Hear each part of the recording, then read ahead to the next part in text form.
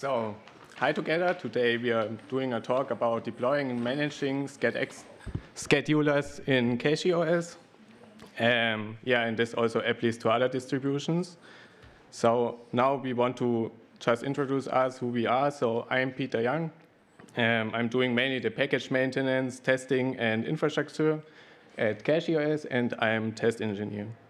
Vladislav is mainly doing the software development of CachyOS and like our Cachy builder and also the welcome screen and others.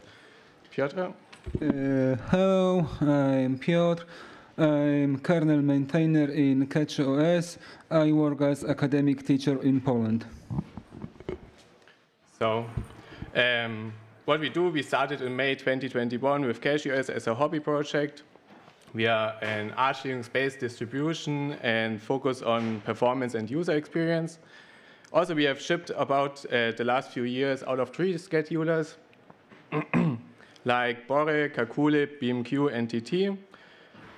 We have adopted SCADX in late 2023 and helped a lot with the integration of SCADX into distributions and also shipping this to users. And now we want to share the experience to here, and I'm gonna skip the next 2 slides, which mainly introduce the CachyOS project because of the time. And Piotr will now talk about the integration with systemd. Hello, everyone again. I will say a few words about our implementation method in CachyOS.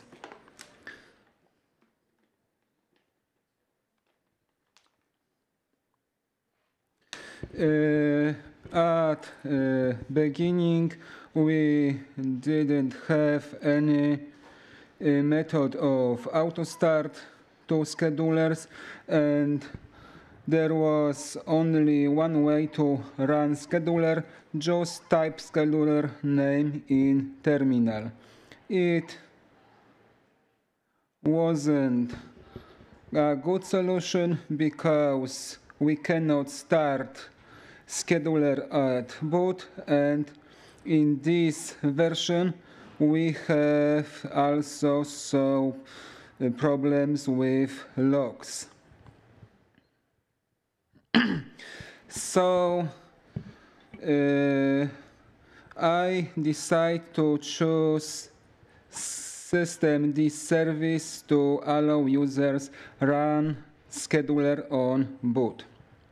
And my first idea was to create a separate service for each scheduler. And that wasn't a really good idea because too many schedulers could be confusing for users. To enable scheduler on boot, we should start one service, and if we want switch to another, we should stop previous one and start next one. So as I said, there was not good for users, so I decided to make it a different way. So I decided to create one parametric schedulers and how it works. A very important option for this solution is condition path exists. You can start your system with another kernel, for example, long time support, and service won't fail, just won't start because condition was not met. And very important thing about this implementation is config file. And service read config file from etc default xtx config. You can set here scheduler and flags. And when you start with default settings, BPF-land will be start. But now I would like to thank Pietro Righi, son of my teammate Andrea, because he introduced a very cool option. We can override our current settings but set a new variable, and if we set variable and restart service, new scheduler is running, and if we unset variable and restart settings again, default setting will be used. As I said, we have some problem with logs. In previous version of schedulers, schedulers displayed a bunch of log statistics, and if we want to use main journal the namespace, it will be a big mess. So I decided to create separate log namespace for schedext, and we could check logs in this way. But thanks to Tejun, we have now a very cool improvement for STX schedulers, STX stats. So now statistics are not displayed anymore by default. But if you want to check statistic, all you have to do is just add monitor and interval parameter. Interval just amount of seconds. For example, half seconds, 2 seconds, 5 seconds, and so on. And statistics will be displayed, and we can check what is going on. But I know that console management could be very hard for beginners, because it's very hard to use if we just begin our adventure with Linux. So in CachyOS we have prepared some graphical user interface for that. We have very cool soft called CachyOS Kernel Manager, and in this software you can build your own kernel in graphical user interface. You can add custom patch, custom fix, and so on. But the more important thing is that you can set scheduler in graphical user interface.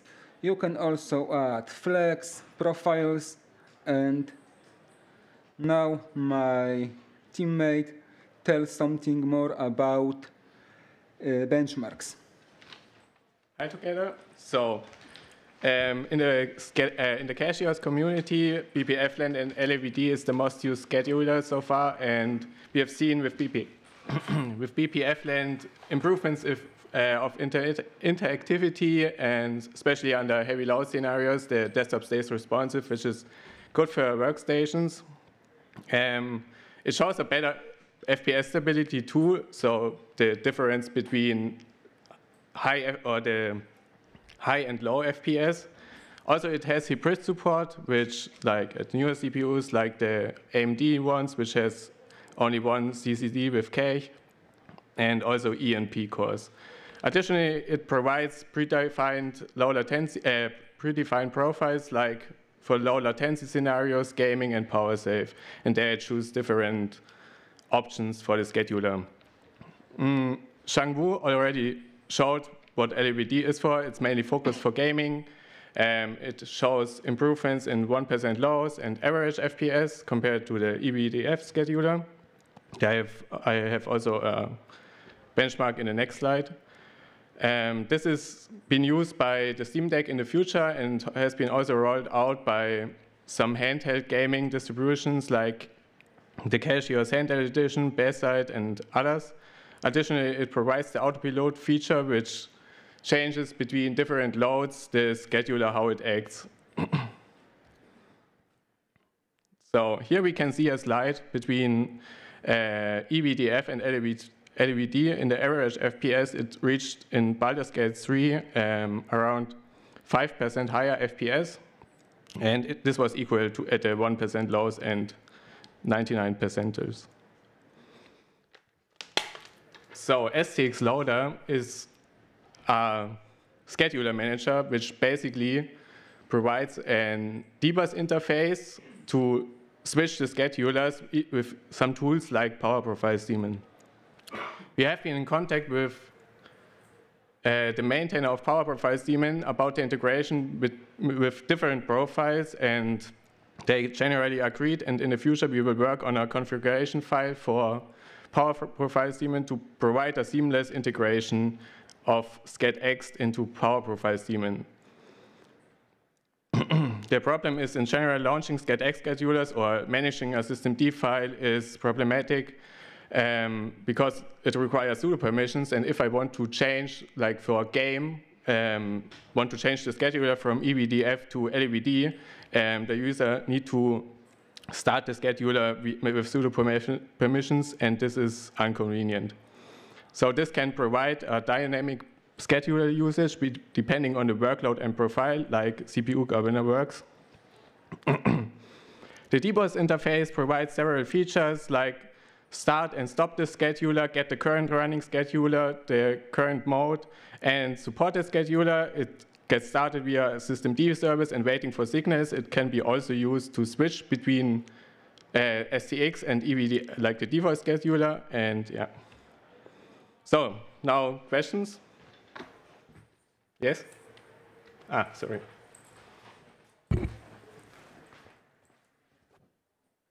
So you mentioned the comparison between EVDF and LAVD, and I think you should probably also look into tuning EVDF.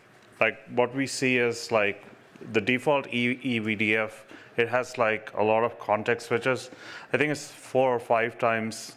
I forget the exact amount, but we're seeing like large number of context switches. So you have to increase the base slice, to reduce that amount. Otherwise, the overhead is quite high.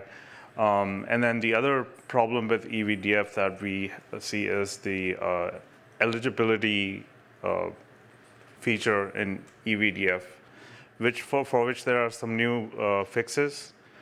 So EVDF definitely has problems, but with tuning, it performs. It can perform well. So I think you should probably do those tunings, and then rerun comparison and see how LAVD is doing.